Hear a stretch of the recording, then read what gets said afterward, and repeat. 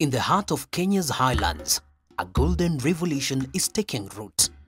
Canola, a once uncommon crop, is now transforming agriculture and empowering farmers with a lucrative alternative to traditional staples.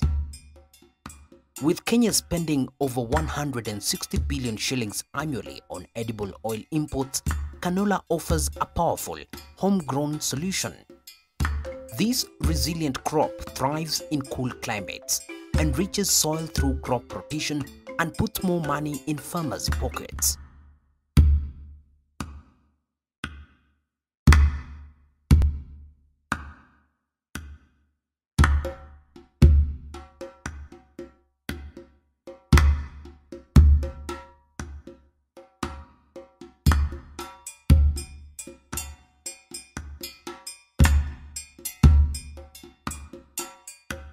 This is a relatively new crop in Kenya, and especially it's mainly in the highland area. And the varieties that we have available, are Belinda and Hyola. That is the varieties that we have, but they are adaptable to different altitudes, so they can be planted anywhere. Initially, we looked for a crop that we could use in our crop rotation program. But when we looked at canola, well, we found it's also an income. It gives us better income than cereals, and it's more resilient, especially at this time when the climate is changing and the rains are no longer reliable. And canola can do well even if the rains are not very good. For example, if you look at the crop that we have here, we've had very little rain in this year. It was a drought season, but you can see we have a reasonably good crop. We propagate canola using seed. In 1 hectare, we put 3.2 kg of seed, and we use a seed drill, the same seed drill that we use for planting barley or wheat. We use about 100 to 150 kg of DAP fertilizer. So the seed drill will put the seed and the fertilizer at the same time. In this particular field, we didn't do any tillage. We did not dig or plow or do something like that. We practice what we call moisture conservation or conservation agriculture.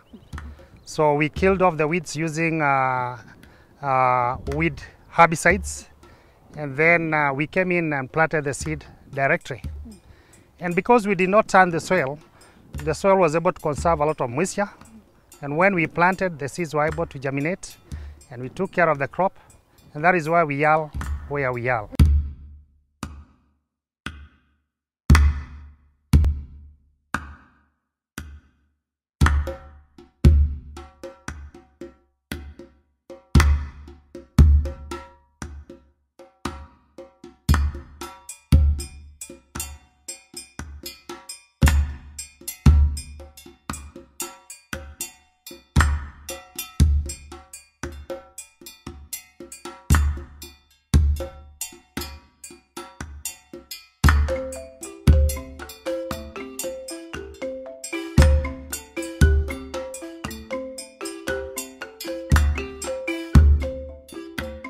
Well, you need to have insects that will do cross-pollination in this crop, and as you can see, there are a lot of bees in the field. But that will come in naturally. These bees will be attracted to places where there are flowers. You can see the flowers are very bright. You may not need to do any intervention. However, you can put some hives at the edges of the farm so that you encourage bees to come in, and they'll help you in pollination. That will not only help in pollination, but it will also give you another source of income, the honey that you harvest from the hives or from the bees. But it's a very easy crop to grow, and its production is good. The market for canola is good because we do canola under contract with Agriventure, so there's a guaranteed market. And the price is good compared to cereals at this time. This season they are buying canola at 50 shillings per kg. If you've done good farming, they give you a bonus of 13 shillings per kg. That's like 60. That is 1.5 what we can get times what we can get on cereals. So it's a good alternative crop. If you look at the cost of growing canola and what you get from it, the gross margins are very good. It's much cheaper to do than even the cereals. The first fertilizer you'll put at planting, I said you'll put 100 to 150 kg of DAP. The second spray you'll put, just after putting the herbicide, you'll come in and put some other fertilizer. That is about 1.5 months also. The other one will come at around 3 months also. And your crop would be good to go. In this area, because the altitude is a bit high, your crop will be ready for harvesting in about 5 months. But in drier places, low altitude areas, the crop may be ready for harvesting in 3.5 to 4 months. In a very good crop, you'll have something like 1.5 tons per hectare. If you take good care of your crop, you'll have 2 tons. You can get even 3 tons per hectare.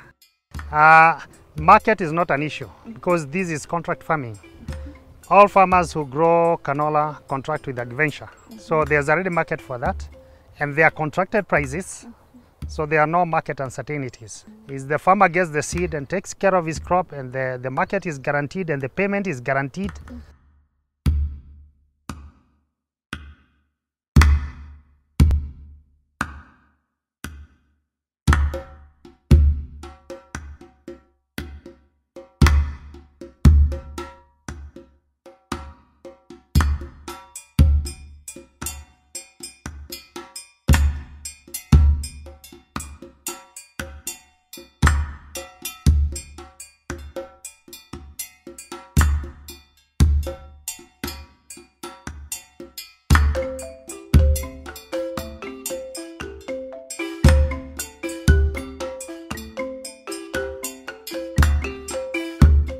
In canola farming, we assure the farmer of 3 major things. One, the issue of the knowledge and technology transfer.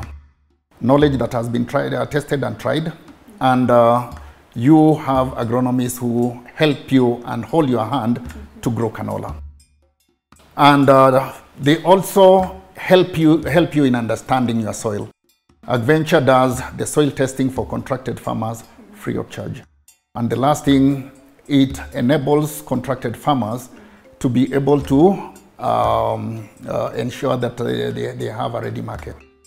And that ready market is assured because of the kind of oil that we produce.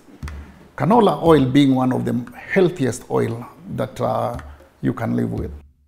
It's cholesterol free.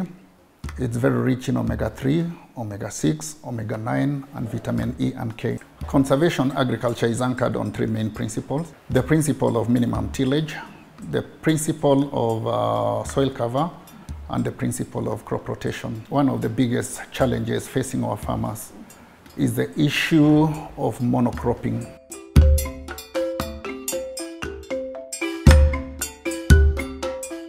Growing the same crop over and over and over again until our soils become depleted. And secondly, the issue of the soil health is increasingly becoming an issue. And crop rotation is a very potent weapon in ensuring that the soil health is improved and the diseases are minimized and the pests are also minimized. So here in Adventure, we reach out to the farmers through training, through a department referred to as the Center of Excellence for Crop Rotation. And the message taken to the farmers is on rotate and preserve the moisture in the soil.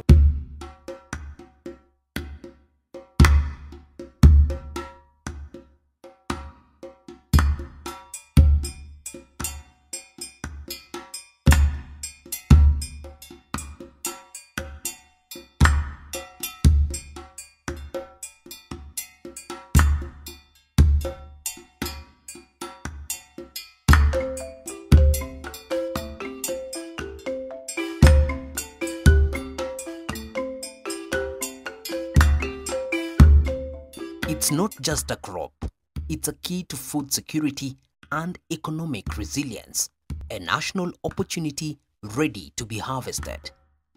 From the fields to the bottle, value addition is unlocking canola's full potential.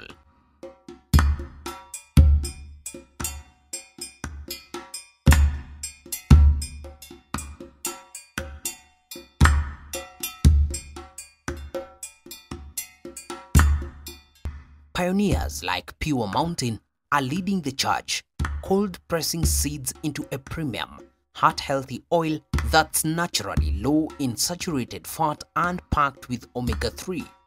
This innovative process minimizes waste, creates local jobs and provides farmers with a stable market.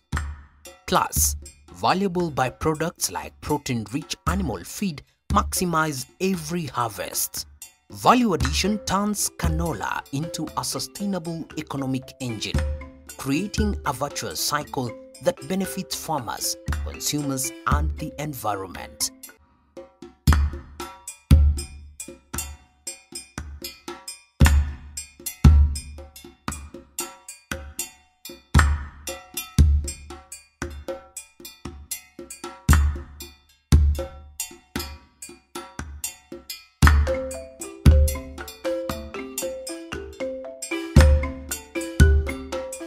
This is our end stage of the processing.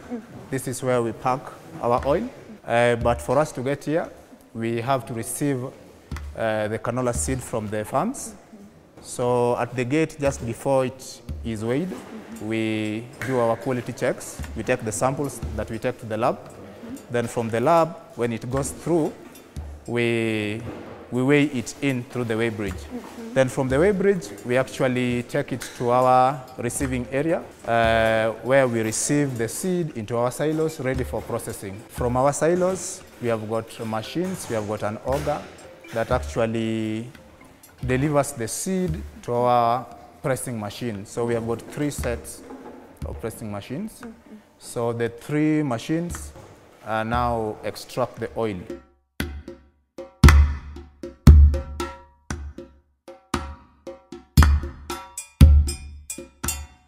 So it's a very simple process, it's a mechanical process. We don't do any heating. We just pressurize the seed into the machine. And then out of that, when we crush canola seed, we get 2 products. We get canola cake and then canola oil. So the cake is what we sell for animal feed, as animal feeds, and then oil is what we now pack and then sell into our market. So this is our packing area. We are actually just manually filling the bottles. Then after filling the bottles, we have got our control sample that help us check mainly the color. So, and the only additive we do here is we do fortification. That's a government requirement. And then of course, we also check the quality of our bottles, the corking, and the whole batching process up to packaging. It depends on very many factors. The color can change a bit depending on the farm that it has come from or depending on the plot of that specific farm. So the color doesn't have to be off as long as the control sample goes with what we are producing.